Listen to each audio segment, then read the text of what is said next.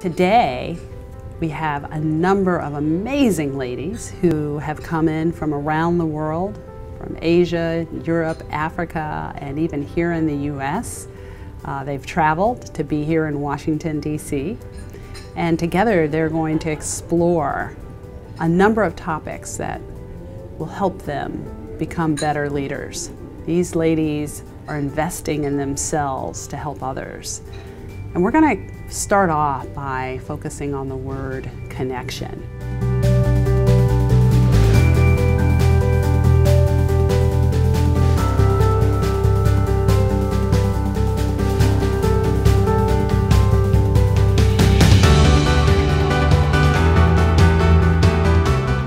I'm here today in Washington, D.C., along with a number of amazing ladies from around the world.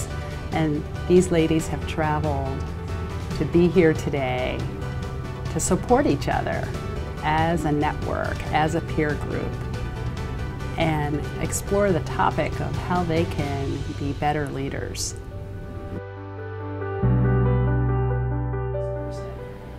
So after that CEO heard my client talking about me, but also saw us working together, the next day was like, she's going to be the leader. Hearts and minds. He had a memorable experience. If I had just gone for the mind portion and told him all the things or let him see, kind of all the things I've done, I don't think I would have gotten that role. He had to experience it, and it had to become personal as well.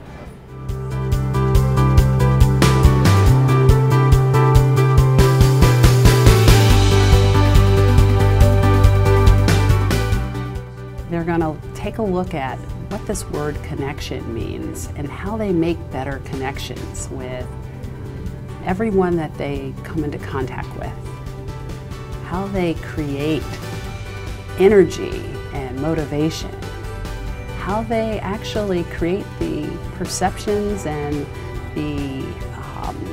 leave them memorable experiences with others that they all have the power and ability to do.